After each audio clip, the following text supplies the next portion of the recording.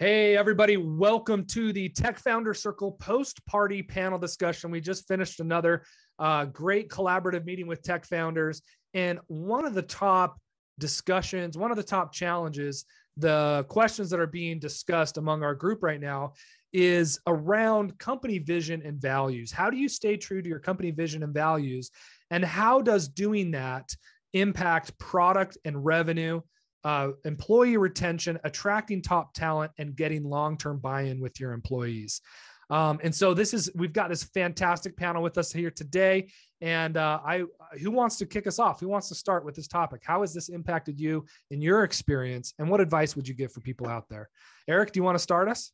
Sure. Yeah. So, I'm a big fan of Simon Sinek and finding your why, and your why is your vision and your values. Without knowing that, you can't really build anything on top of it, right? There's no direction. There's no, you don't know why you're doing anything, right? You don't even know what the core value is. And so that's something I spent a lot of time with Credo, is figuring out what our vision was, right? What is our values? And we came down to, Credo's vision is we want to be able to grow anything, anywhere. And we settled on that, and it took us a long time, but it's definitely led to all of these long-term effects that you're talking about: product, revenue, attracting top talent, right? So I've been fortunate where, your vision and values is culture. That's what it is, right?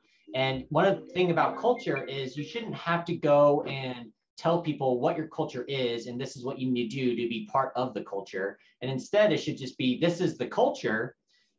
Do you align with this? And if you do, then you're probably going to come to me and be like, I want to be part of Credo, right? And that's exactly the effect we've seen. Is I've had industrial designers, right, come up to me and like, hey, I don't really like this ID firm I'm with anymore. I love what you guys are doing. I want to be part of this, right? Where do you think I could fit in? Growth marketers, same thing. When I'm on pitch competitions, I have people come up to me after just talking about how they think what we're doing is so cool and that they align with our beliefs, right? So there's no need for me to be like, this is our culture, this is what we believe in. You already believe in it. We can now just join our minds together and go ahead and work together on creating this company that has this belief value.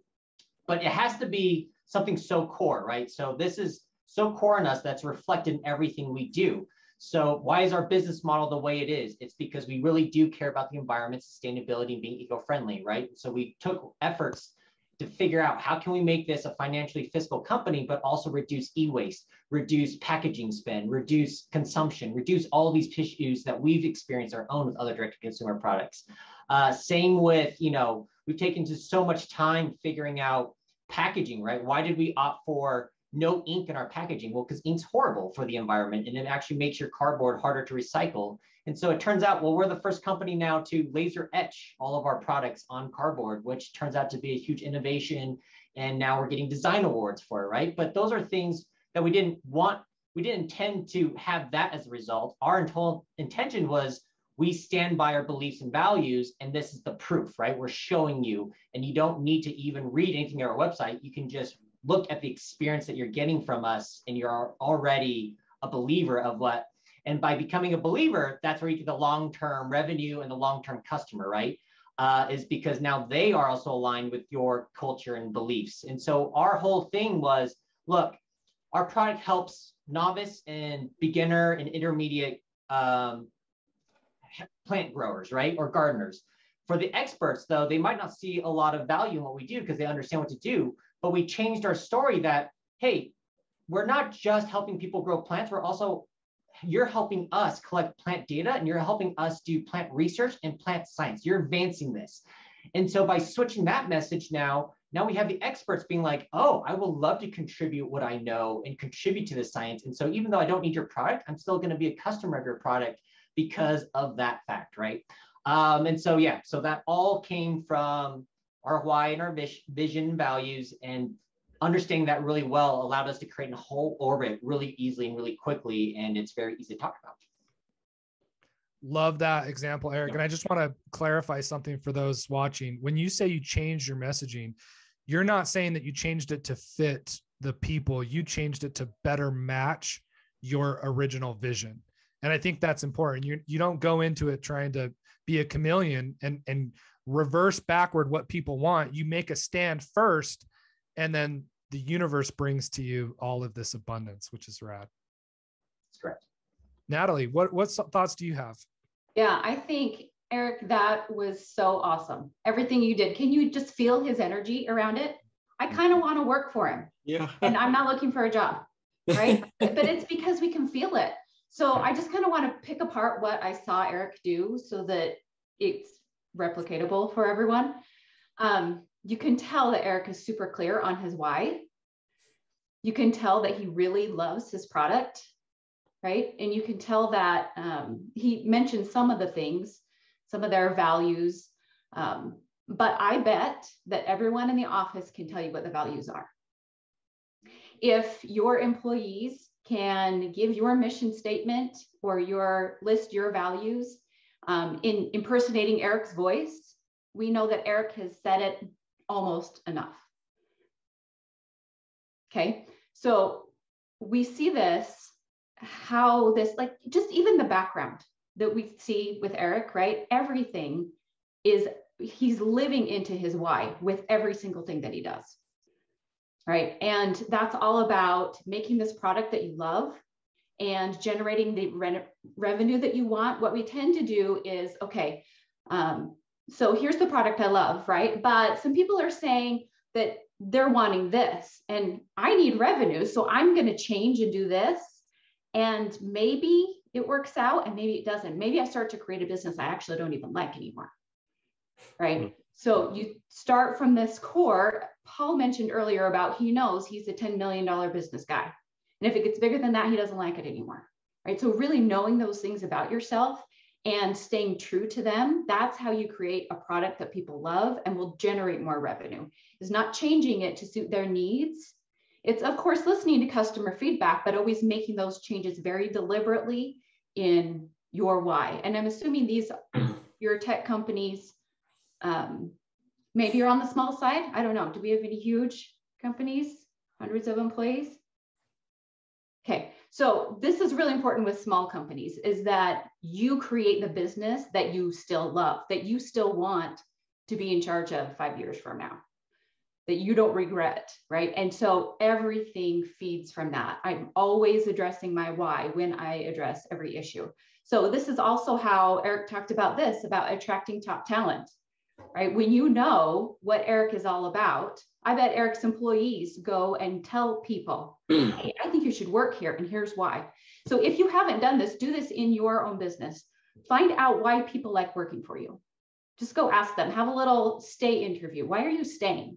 What do you love about this? What would you tell your friends? How would you describe our company in 1 or 2 sentences to a friend who's looking for a job? So that you know what it's like, you know what your culture is actually playing out as, and then you can start to make those adjustments and centering back into your why you got started, why you love your product, and be able to talk about it with that level of excitement like we've seen Eric do. Those are some of my thoughts. That was a great example, Eric. I'm glad everyone got to see that, like see it all in action and how it plays out into every crevice of your business. Excellent. Yeah. What are some other thoughts out there? What experiences do you all have? Dave, would you like to jump in?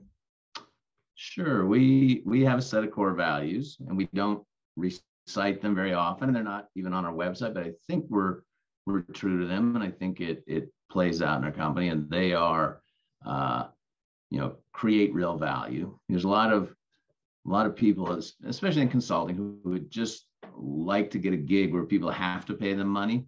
They don't care about value. But one of our things is, you really need to create real incremental value. And the second thing, we call it share equitably, which means if we're creating value, some of it should be going back to the client. I mean, they're the ones getting the value, but a lot of sharing amongst our employees. So the whole pay scheme is sharing the extra value we created with our employees. And then the rest of the values are around collaboration. We have something we call one voice, where you should argue a lot amongst ourselves, but have one voice with the client.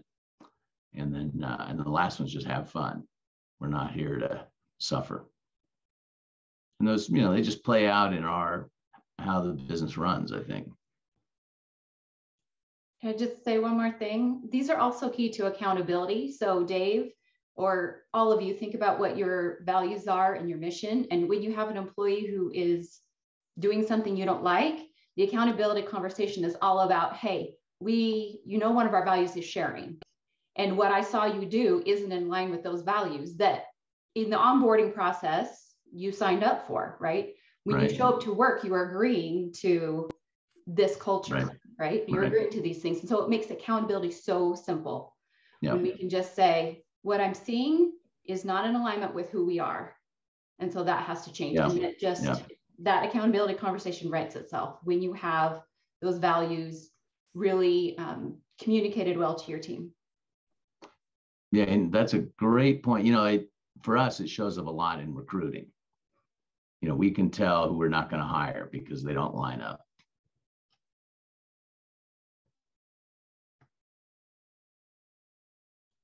Yeah, exactly. I saw, you should all check this out. Netflix, they have a job posting that it's 11 pages of their culture.